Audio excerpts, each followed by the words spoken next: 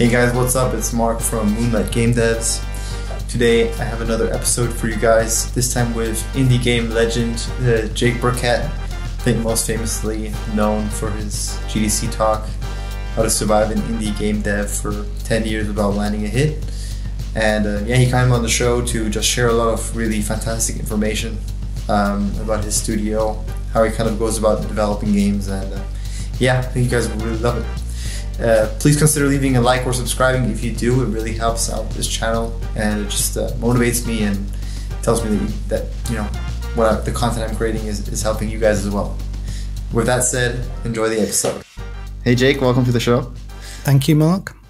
It's really cool to see you kind of come on the show, because when I started out in kind of game development, I listened to your GDC talk. Oh yeah. I think a lot of people know you through that talk, right? I assume, like, when you go to events, people are like, "Oh, you're that guy from the talk," right? Is that kind of your experience? I would assume. Yeah, it is true. Actually, it's funny. It even happens years later, because I didn't go to any events last year, but the talk was 2016, and I bumped into people several years running from all around the world, who would say, "Hey, I saw your talk," and people felt they knew me because they watched the talk, right? And I'd never met them, and I was like, "Oh, okay." I'm glad it was popular, and I think it brought a certain awareness to hopefully people wanting to get into this industry about the realistic side of it for indies, because often we hear the sort of super success stories, and you need to hear what it's like for real, I think. And my way is just one way how I made it work. Everybody's different, right? So, and you've got to find your own path. Yeah, I'll definitely leave a link to the talk in the show notes for anyone who's just kind of curious. But it's a really great talk about surviving in kind of as an indie developer for, an extended period of time, even when you don't get that big, hit right away, because for most people that's the case, right? Like it's very difficult. But like, I think we already skipped a bit ahead here. How about you for the people who don't know, you just tell a little bit about yourself and kind of like how you got started in game development. Sure thing, Mark. Yeah, sure. So, going back to the mists of time, I learned to program in the 80s on a Spectrum 48K, which was popular in the UK, and then a Commodore 64, then an Amiga. And I was always making bits of games as a hobby, but I never really shipped. I never finished anything, and I never shipped a commercial game until I was 30. Okay. So, I spent 20 odd years as a hobbyist. I spent 9 years making business software before going full-time indie. So I've been full-time indie for almost 16 years now. And at first I made a bunch of casual downloadable games. And when people say casual games these days, they think of mobile. But before mobile, before Facebook, people were downloading match 3 games and paying $20 for a match 3 game or solitaire game. And so I made a bunch of those and learned a lot about game design and making a quality finished product. And in more recent years, I've made things like Regency Solitaire with my wife, Helen Carmichael. And that's done quite well on various platforms. Then we made Shadowhand, about a highwaywoman, with turn-based combat solitaire. And then we made Ancient Enemy, which came out last year, which is a sort of extension of the turn-based combat thing. And I've also worked on a city builder, which is coming out later in this year. And I've got more things in the pipeline. So, but it was me for 10 years. Then it was myself and my wife. And that's it. That's us. And we hire in contractors and we run our business from home. And so not so much has changed for us during the pandemic, which we're very lucky about. Are both you and your wife kind of the company then? Or like, is your wife also working as a game developer the whole time? Yeah, yeah. So because Regency Solitaire was her idea, and she said the idea to me one day, and I was like, oh yeah, that could totally work. And then she did all the writing and the historical research for the characters and the backgrounds and the items. And then, I put it all together in a game, and then we discussed the game design, and she designed the levels and tested the game. And so she's, basically there throughout the whole process, but I'm sort of more on the technical side, and she's on the sort of creative side, and also we bounce business ideas off each other on game design. So she's a very important part of the company. Cool. That's awesome. Like when you got started, I mean, a lot of things were really different. Like you mentioned there that, the casual games scene was really different. People were, they're basically premium games nowadays. You mentioned Match Free. That's like a lot of games that you made. These are like usually free these days. They've got like, I saw some of your Match Free games. They also have kind of like I don't know if you can call it a meta game, but like some kind of progression in there next to the core gameplay. But they usually have like waiting mechanics and things like that to get people to pay eventually. So they're very different to back then.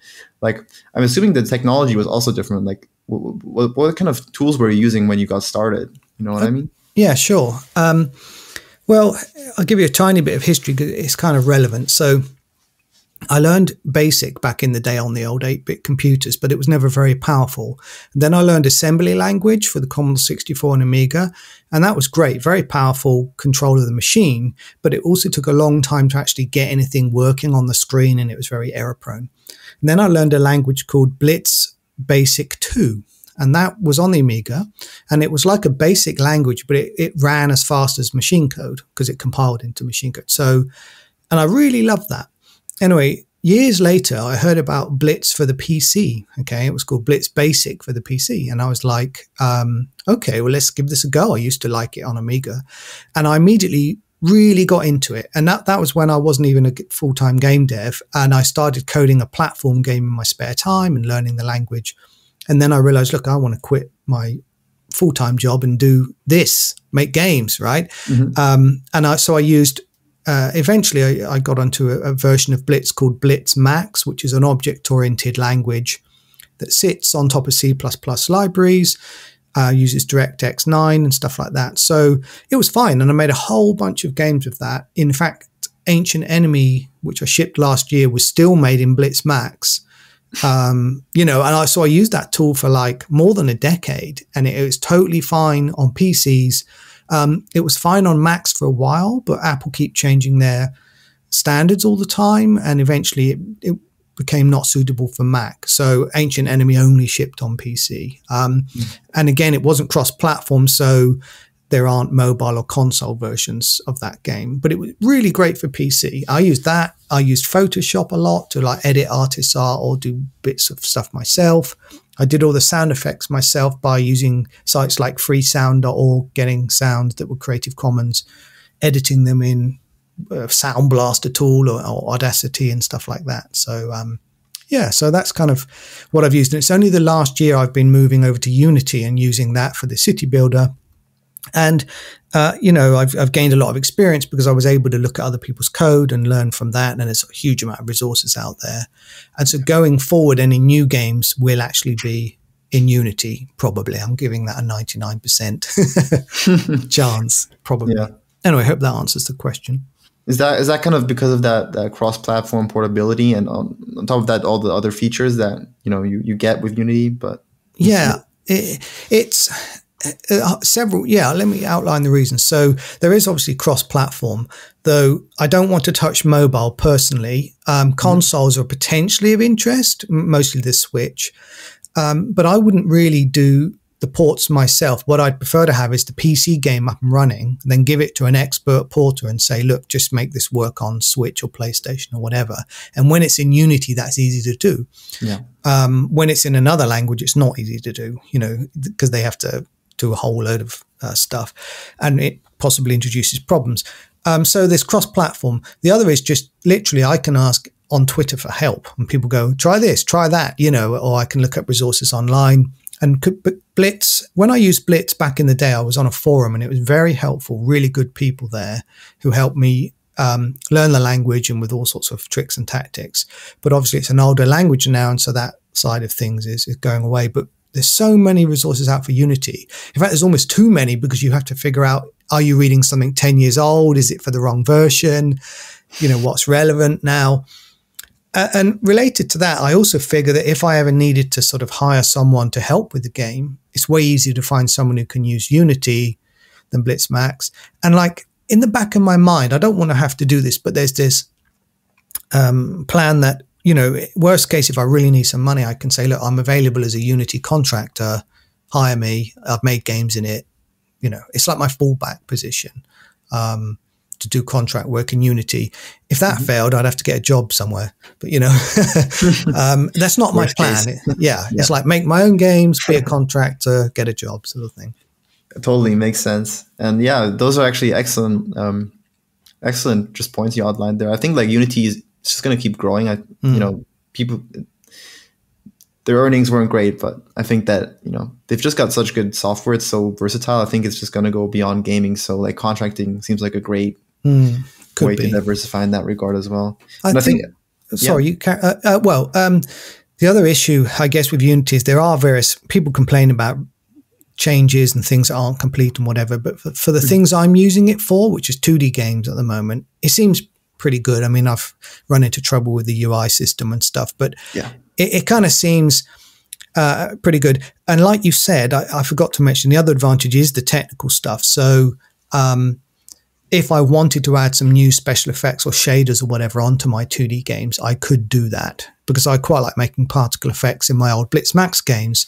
So that is an advantage that I can do extra stuff in Unity. Sorry, I got distracted. I forgot to mention that point. That was all.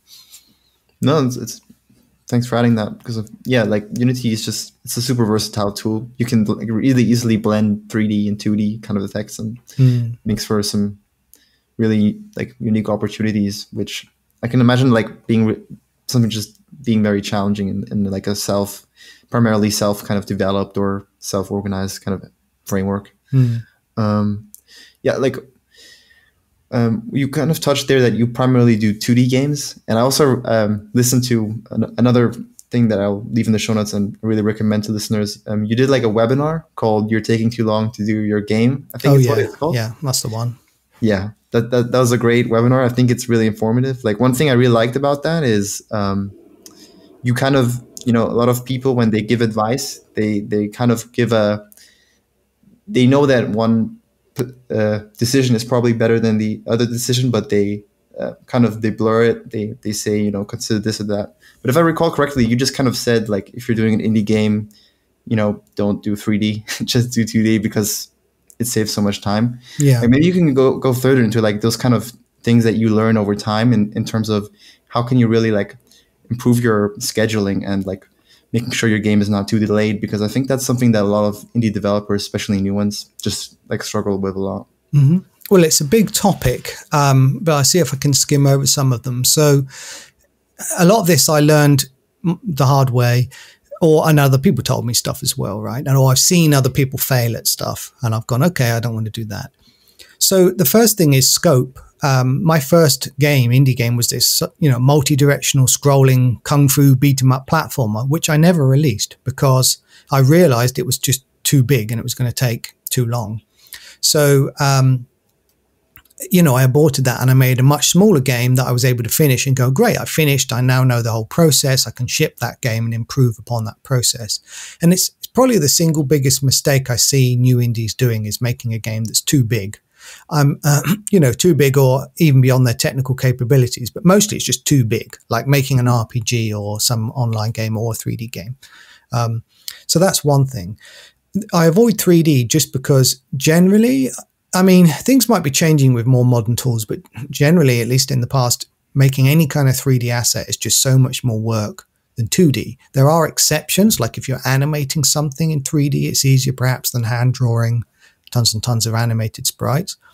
But 3D can be, pretty damn expensive and take a lot of time and needs specialist artists and specialist tools and stuff like that. So I've just avoided it personally. I know not every indie has, and some have had great success.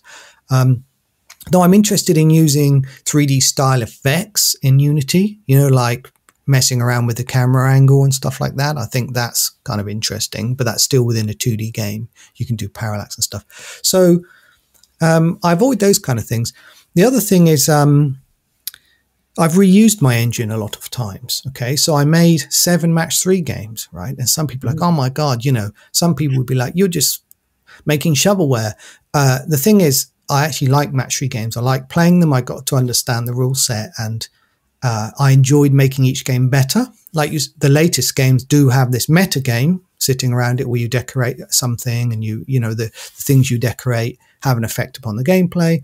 So each one got better, and I was able to reuse that engine. And then with Solitaire, I've reused the engine and improved it each time, several times, 3 times. And so a lot of indies don't want to reuse or even make the same game again because they're like, oh, I'm bored with that now. I need to go and do something else. I get that. But from a business point of view, reusing your technology, you imagine if Elon Musk made a bunch of Teslas and then went, you know what, I want to do bicycles now. Let's throw out all the factories. Let's get rid of them all. And it just doesn't make business sense. If you can reuse something, you should do that. Not just the technology or engine, but your skill. You'll have learned a whole load of stuff about that new genre. And then you'll be able to go deeper into it and begin to innovate and do things no one did before, which is what I did with my solitaire games. No one made turn-based solitaire, right? In the way I did that. And then I innovated with Ancient Enemy a further step, made it kind of a bit more like Slay the Spire in some ways. And anyone else trying to do that will be playing catch up because I've pushed ahead into that genre, I think, more than anyone else has. So I guess those are my summary there is, always watch your scope. Avoid 3D, avoid really figure out. Okay, I'll go into the 3D one a bit more. It's not just 3D, it's avoid anything which will bloat your project.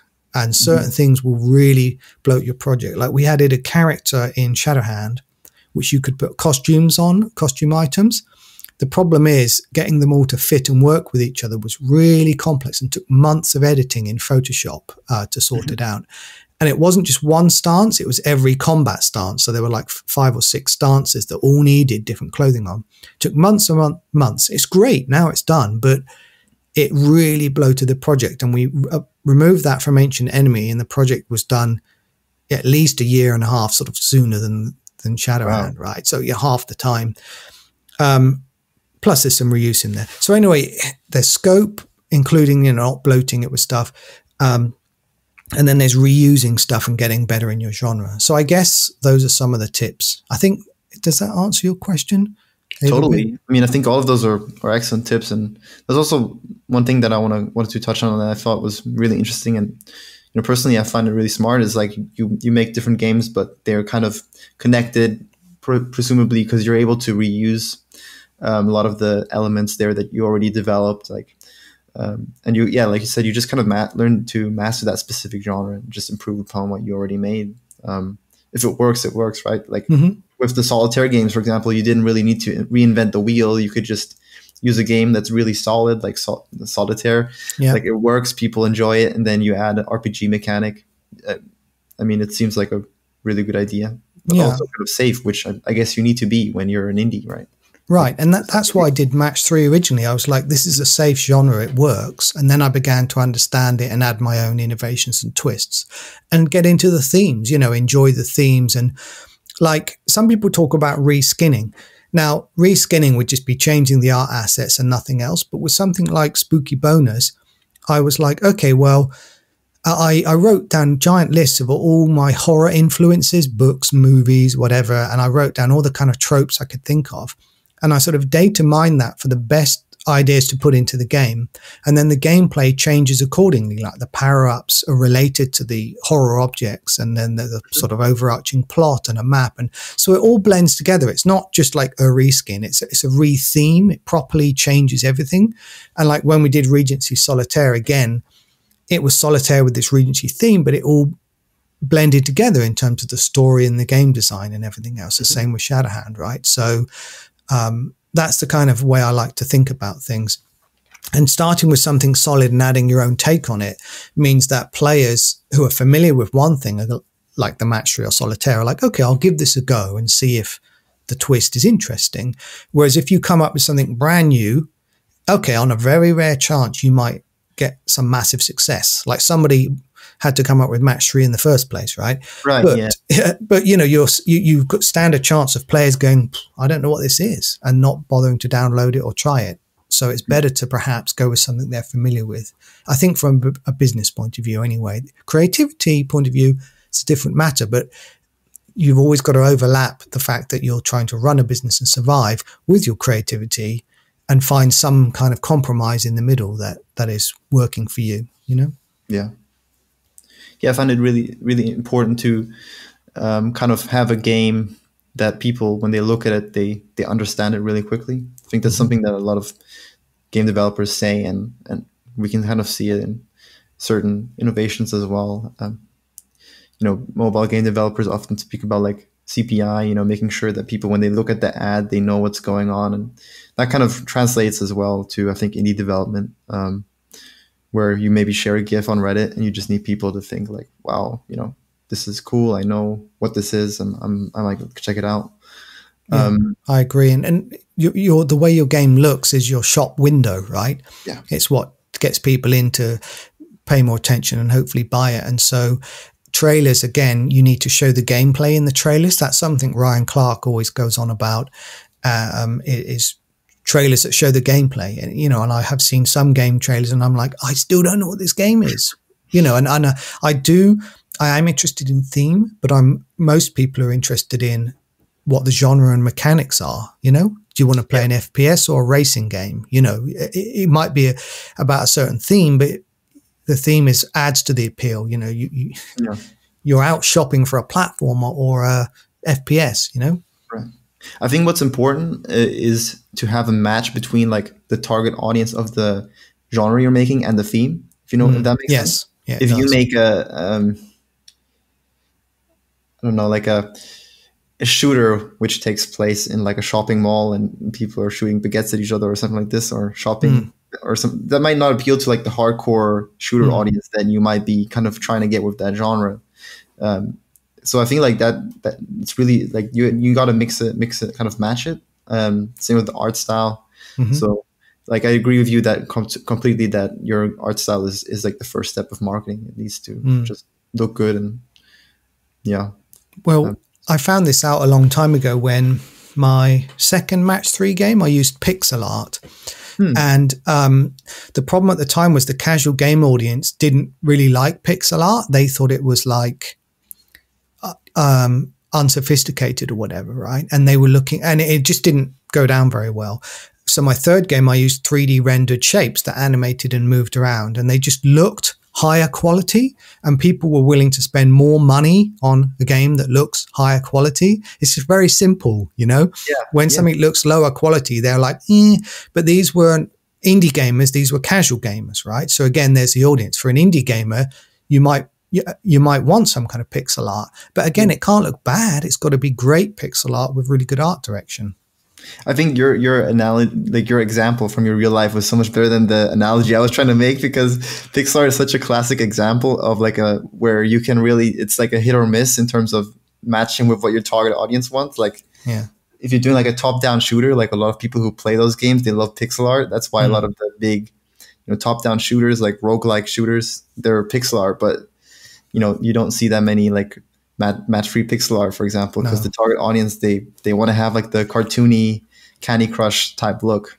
They want it to look like that. And people have said before to me, why don't you make a solitaire game with like this theme or that theme? And I'm like, because the audience I'm aiming for isn't interested in that theme. They're interested in the mechanics. And like Regency worked really well with, this historical theme where they played, because Helen said to me in Regency times, they played cards a lot. Fortunes were won and lost back then. So adding that to a theme to a card game makes perfect sense, right? But other themes are actually bad ideas because they wouldn't appeal to the casual market as a theme. And then if we put that game, on Steam, sometimes, the problem is the mechanics don't appeal to the Steam audience. And that is my problem a little bit with games like Ancient Enemy. They've got this cool RPG theme, which is better suited to Steam, but people on Steam, a lot of them are just like, solitaire, I'll give it a miss, and if I just copied Slay the Spire and put the RPG theme on it, I think the game would have made more money. It's kind of depressing, but true, I think, Yeah, I know exactly what you mean. That's like, there's nothing to add there. I think that's like a great analysis because, I think there aren't that many solitaire gamers on Steam. It's a different audience, like you said. So its theme has got to be suitable for your audience, but so have the mechanics, right? And we know that Steam, there's a lot of simulation and strategy games on there because you can play them with a mouse, but they're worse on console. So you obviously got to pick your platform. That's one of the things about these cross-platform games people talk about in Unity is, can a game truly be cross-platform? So only some genres, I think, can. Other ones really are not good at, are terrible on mobile or on console with tiny fiddly text and using a joystick instead of a mouse. There's lots of problems going cross-platform. So you really do need to pick your primary target and hope to make your money back there. And anything else is bonus money if you can move into profit. And even that making your money back is very, very hard in the indie space. So like, how do you go about that? Like, where do you start? Do you start with the platform? I mean, for you, I think you already said that it's like kind of a given. You want to make PC games first. Yeah. Then like, where do you go next? Do you start with a game mechanic or an audience? Like, how do you go about your kind of game idea evaluation process, I guess? Well, in the past, it has been games that I actually enjoyed playing myself, in terms of a genre, and with a mechanic that I thought I could program myself, that I understand and could program, right? So it has to be technically achievable and something you enjoy. If it's not something that you enjoy, there'll be no passion behind the project, right? And players will tell. Players can tell when a game was made with no passion, right? Because it just shines through in all the wrong places, So, it has to be. You have to be technically capable. And a small side point here: a lot of people sort of think, "Oh, match 3s are easy to program," and I've seen people try to program them and go badly wrong. And again, my solitaire game maybe looks simple on the surface, but there are so many fine details and tweaks in there that make it seamless and smooth. It's not obvious to players until somebody tries to make it, right? So even simple genres may not be simple. So I go about it like that. But then I think, well, I was making games for the casual download portals, and they only had a small subsection of viable genres. And if I made a game outside of those genres, it just wouldn't sell no matter how good it was. So that was definitely considering the platform. Steam has got a bigger audience and a wider selection of genres. So you can try your luck in many different ones. But again, there's a lot of analysis done online by people like Simon Carles and Lars. So people are looking at the genres on Steam that in theory have sort of made the most money, and that maybe there are niches on Steam, but are they profitable niches or not, and stuff like that. And that's why I worked on a city builder last year, because I was like, well, this is a popular genre on Steam. It might be beginning to get crowded now, to be honest. Yeah. And so the issue is, how can you make a city builder that's unique and stands out? And that's a whole nother thing. It has to have some kind of hook or theme or something which makes people go, oh, yeah, I'm interested in that more than these other 10 generic city builders in some way. So it's a complex process. There's no easy thing. You've got to want to make it. It's got to be viable for the platform and within your skill set and your budget. So, I'm having to make games on a pretty small budget at the moment because I don't have a giant pot of money. Sometimes I manage to get funding for things, but it's never like big funding. It's funding just to help me make a fairly small game. But that helps me keep the scope down and actually ship the game in a reasonable time frame, which I enjoy. I mean, I've shipped 12 games. The 13th is coming soon this year and more on the way. So shipping is good. Yeah, of course. No, that's great to hear. Like, speaking of funding, I mean, you already said that you do most of the stuff yourself, but like there are many kind of like funding opportunities, like getting investment from getting a project funded to getting like starting a VC-backed company. And these days, like that's becoming a little bit more popular now with games as a service.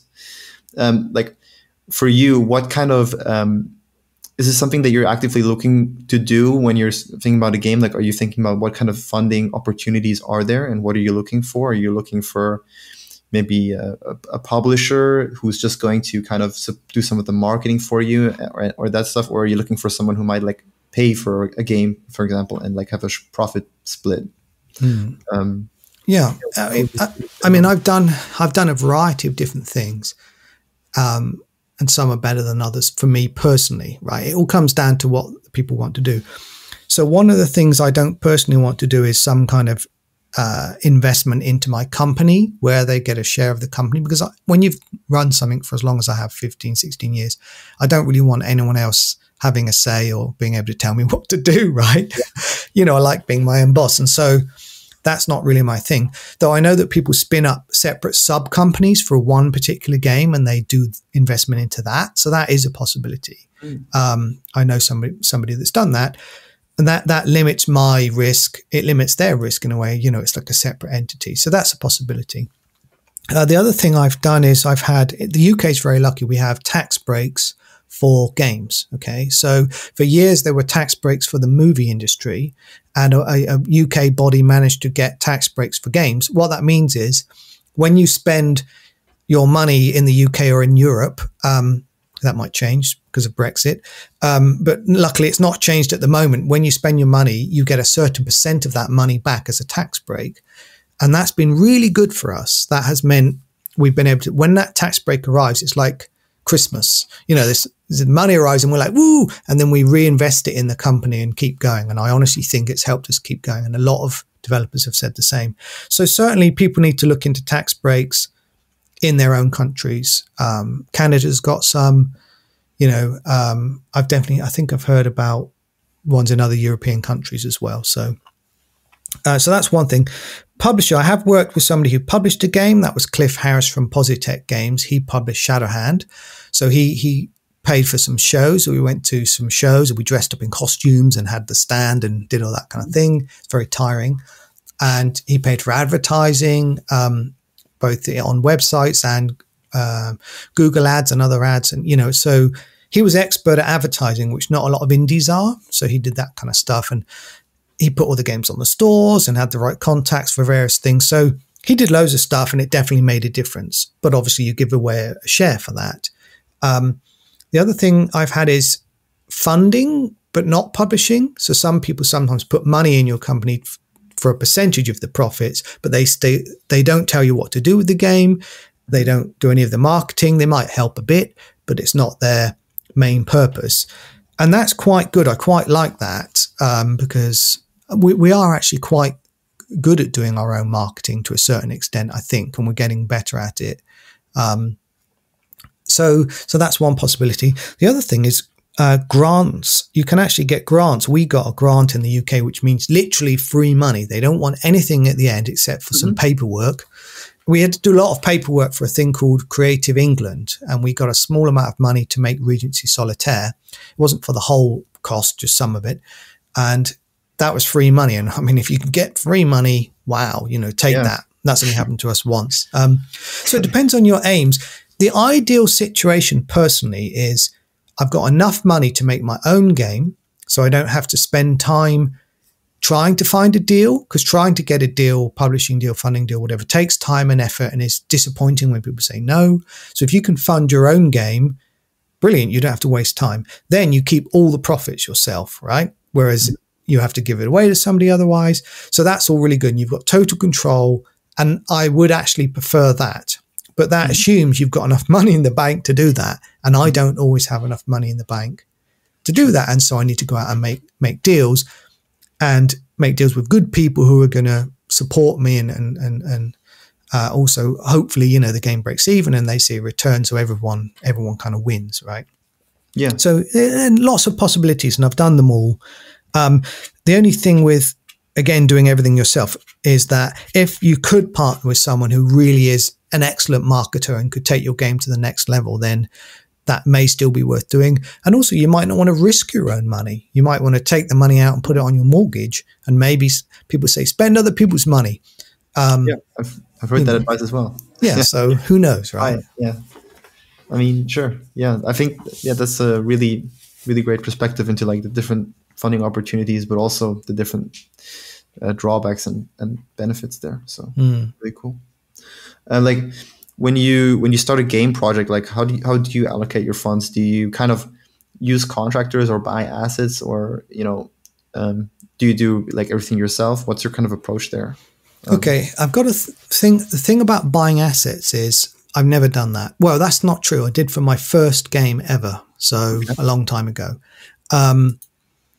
When I bought some stock assets from my first game, but it looked like a game cobbled together out of stock assets, right? Mm-hmm. So that's your problem. Like, imagine you're making a game and you say, right, I've got this brilliant character I bought on the store and I've got some background art, but then you want to add a new area to the game and you don't have the right assets for that in that style. You might have them in a different style and then your game's going to look bad. Most professional quality games I know make their own assets. It's very unusual, I think, to I think all the asset stores are really good for hobby programmers or people trying to put together a prototype, or if you've got such an asset that you can give to a professional to change, to edit and then improve and make your style, fine. Okay. That's my view on it. Perhaps I'm outdated. That said, there are assets like special effects and things. Okay, fine. Special effects are fine, but actual sprites, backgrounds, characters, you want to do your own theme and design, right? So we definitely allocate a certain amount of the budget, quite a lot, to art, and that means hiring in external contractors. So we don't do any of the art ourselves; we hire them in. I do often edit the art. I change bits of the UI around, or tidy things up. So I might do extra stuff that it's just too much work to send back and forth. So art is a big part of it. Music, in the past, we've worked with, for many games, one musician, and we paid him sometimes money and royalties, both things. And so that was worth doing, because I can't make professional quality music. I can make amateur music, but not professional. Sound effects, mostly I've done myself. I have hired a professional before for Shadowhand, and they did a great job because there were a lot of voice over work, and they recorded all of that, which would have been difficult for me to do, I think. Like, I'm okay with standard sound effects, but I think when it comes to voiceover, you need a professional, to be honest. And then we also hired for Ancient Enemy an external marketing person who helped us with a load of marketing stuff, and that was worth doing. And I hired a professional trailer maker who made me a great trailer, right? But again, I worked with them. I don't like to hand stuff just over. I like to direct them. I'm probably an annoying client. I like, hey, can you change this? Can you change that? But if you do it in the right way, I think it's okay. And the end result can be better because you know what you want. They've got the skills, and you mesh together, right? So, yeah. I hire different people, but I'm doing the programming at the moment, game design, and my wife's doing the research, game design, writing. So we only need artists, musicians, marketing, basically, externally. And I do my own accounts to a certain level, but I hire an accountant every year to do my annual accounts and send them off to the correct authorities, right? So, but I do most of the day-to-day stuff myself. And the only thing I haven't hired is a lawyer. So I do look at all the contracts myself, and I read them in detail, and I attempt to understand them, and I push back if things aren't good. I know Americans are big on hiring lawyers for everything, right? But I've managed to do without one the whole time, which is pretty great, really. So, yeah, that's great. It's great that you didn't get sued. That too. Well, I'm careful what I do, right? But and I've never paid for a trademark or a copyright thing either. I've never paid for anything like that. Yeah. Perhaps if I was a bigger company, bigger game, I would need to be doing that, right? In case people try to rip me off, but maybe try to protect IP. Yeah, which is important for sure. If you do get that hit, then that can lead to a lot of more profits for sure. Yeah. Like, I'd be curious to know, how do you kind of, when you contract a marketing person, like what kind of service do they offer, and how do you kind of measure the success of that? I mean, you could say, the game sold well in the end, but that would be one way to measure the success of marketing, I guess. But other than that, I think there's kind of like a challenge there as well. There is. You're right. One thing to be careful of is when you begin to get close to launching or work on a game, you get a lot of emails from kind of, I won't call them scammy marketers, but like marketers who are basically going to do hardly anything for you that you couldn't do yourself and charge you a fee for it, right? And I think they prey on amateur indies who are like, oh my God, I've got to do this marketing thing. And they think, oh, if I pay this person a couple of $100, they'll do that for me and it will make instant success. And, that's not true. But when you get to the point where we were already had a certain Twitter following, Facebook page, blog, Patreon, email list, games on Steam already, we've got we've already got an audience. Okay. And that's the thing a lot of indies don't have. If you're making your first game, you don't have that audience. So you may need somebody to help you find one. We've already got one and fans. So we were able to leverage all of that. But the marketing person we used last time, they had some specific streamers they were friends with who they were able to get play the game as an exclusive before it came out, which helped boost wish lists for our Steam game. And they were able to send out loads and loads of keys and contact press that perhaps we didn't have on our list. And even because we have our own list and did all that stuff ourselves, but it's just handy having someone else do that with their own personal contacts. And it worked. We saw wish lists go up when they engaged their process, though we were doing our own stuff. So it's hard to separate who's doing what, right? But we definitely saw a big boost in wish lists, and the game did have a good launch, and we didn't pay a fortune for this person. So I was happy with the money that was spent. In terms of, you can't track it, but we got some result and it saved us time. And I was happy with that, really. I mean, that's the best I can wish for. I wouldn't spend thousands and thousands on marketing people, just enough to give it a boost at the end. Again, I wouldn't spend thousands on a trailer, like $1,000 maximum, I think. But I do a lot of the getting all the artwork and everything in place myself. To help them do that. And I wouldn't expect them to work for weeks for free. I mean, I'm talking about paying someone for a good solid day to make your trailer, right? But you give them the material, you do a lot of the groundwork. I mean, in the end, it's like, like if you pay someone to do something that you could otherwise not do at all, then it would still be, it would still be really worth it. And, the issue with that is always the quality aspect, right? So it's like, and I have a difficulty with letting go of things which I know I could do a good job of myself. It's difficult for me to let go of something. But when someone's clearly better, like a better artist, a better musician, a better trailer maker, a better marketer, I will clearly pay them and be happy with that. But I might still give them guidance, and I also want to learn from them at the same time, because then I can give better guidance next time. And Yeah. Excellent advice, I think.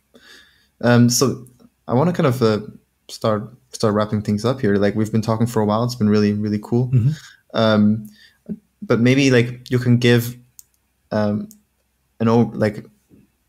if you were starting again today, becoming an indie developer, but still knowing what you know now, what would be like the most important piece of advice you would give, if that's possible?